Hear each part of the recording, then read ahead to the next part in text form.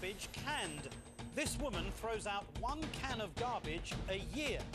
Tonight, you'll learn the secrets on how to take the trash out of your life for good. From the global resources of ABC News with Terry Moran, Martin Bashir, and Cynthia McFadden in New York City. This is Nightline, November 21st, 2008. According to the Environmental Protection Agency, Americans produced 254 million tons of waste last year. That's a staggering amount.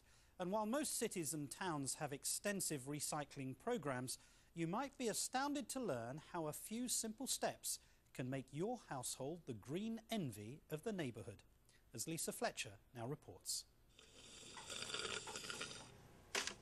It seems to happen almost unconsciously. We eat a meal, then we toss the packaging. We have a drink, then we toss the bottle.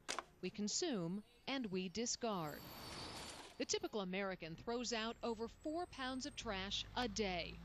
And most families throw out at least a 24-gallon bin a week. But for Jean Roy of Portland, Oregon, taking out the trash is an annual event. You heard us right.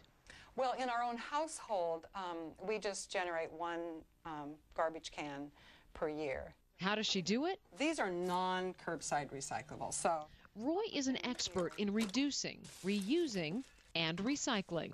But my magazines go here.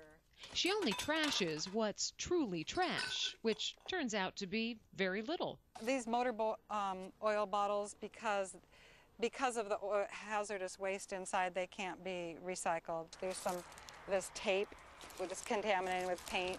This is some linoleum. Roy has spent the last 3 decades teaching people waste reduction. Her garbage curriculum has inspired Heather Hawkins, his banana peels and apple cores, and Renee Lamone. Another packaging insert. This is Mylar. 2 trash-talking moms who say if they can reduce their family trash, then anyone can. There really is no need for us to have paper towels. Soccer moms by day, Hey, have a good day. Enviro moms by choice. They've started a blog with the goal of taking practical green living to mainstream America. We don't want to be knitting out of dog hair, and we don't want to be living off of the grid. You know, we don't want to get that crazy, because I don't think you reach people that way. People say, that's extreme, and I'll never do that. Yeah. While 1 garbage can a year might sound a little crazy, Heather and Renee say 1 can a month is completely doable for the average family. Sounds impossible, I know, but they say all you need is a system. Oh, please fit. It fits. On this day, we've asked Heather and Renee to do a trash intervention. Yes, where's my cape?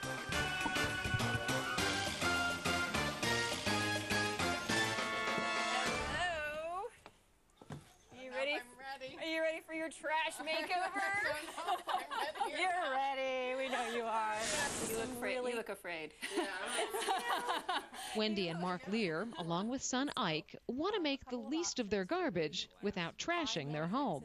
We're going to make it so that it is seamless, that it's just going to be part of your lives. The family already recycles some things, A metal can in here.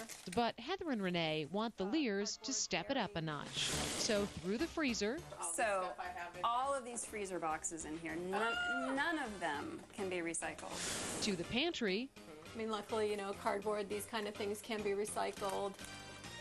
Plastic bags, that kind of stuff. and into the trash. Okay, let's see what's in the garbage can. Yeah, why not? Oh, excellent. Heather and Renee go Enviro on the Lears. Busted. Yeah. We could eliminate probably 90% of what's in your garbage right now. Right now. So what are the low-down, dirty secrets to 1 garbage can a month? Step 1, recycle all you can.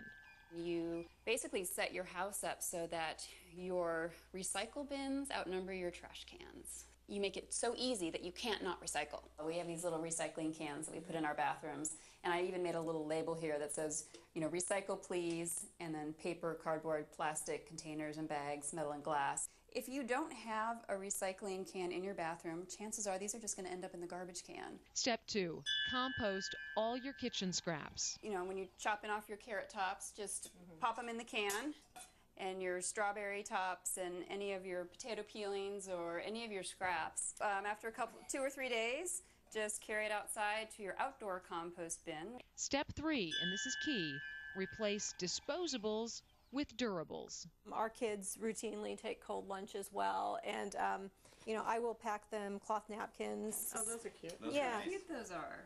So you just pop that in the washing machine. Both of these are just wash and wear. And In some ways, it's a return to simplicity.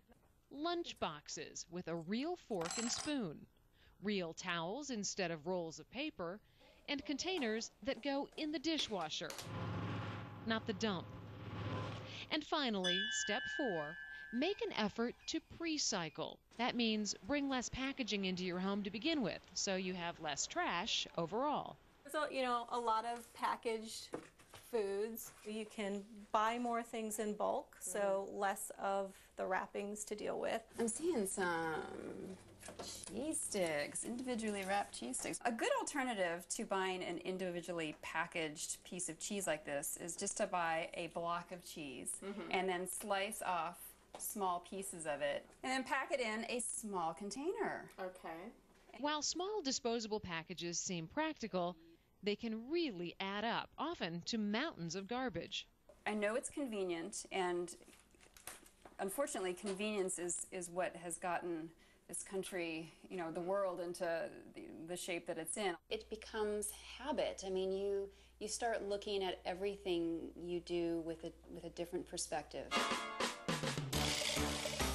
A trip to the market with the Lears helped to do just that. Here's a good example of packaged convenience right here. So a good alternative would be to buy the big box of oats. The take-home message, buy in bulk whenever you can, minimizing excess wrappings, boxes, and cartons. It means less garbage, more green. All right, so how painful was this? Not too bad, not too bad. The composting is going to be a whole lot easier than we expected. It will be pretty easy, and we have a pretty good starting point. It's just nice to have the recycling systems already set up. We can look back and say, wow, you know, we have implemented so many changes. We still have a long ways to go. I mean, it's a journey. An ambitious journey for Jean Roy. We just have to keep plugging away, and we'll get there, you know, we'll get there toward zero waste eventually. And a journey that Heather and Renee believe any family can begin if they're willing to dump tradition for a few trashy ideas. This is Lisa Fletcher for Nightline in Portland, Oregon. Your recycling gauntlet has been set. Our thanks to Lisa Fletcher. And when we come back,